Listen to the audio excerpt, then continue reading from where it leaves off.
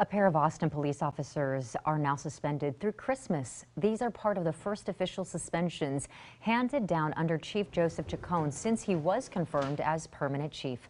Official memos show Officer Eric Perez and Officer Catherine Alzola will be taken off duty for 90 days. An investigation determined the officers did not do enough to intervene when another officer used a taser on a handcuffed suspect back in March.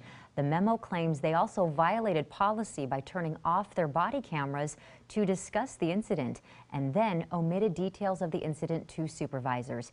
In addition to the suspension, both officers will go on probation for a year.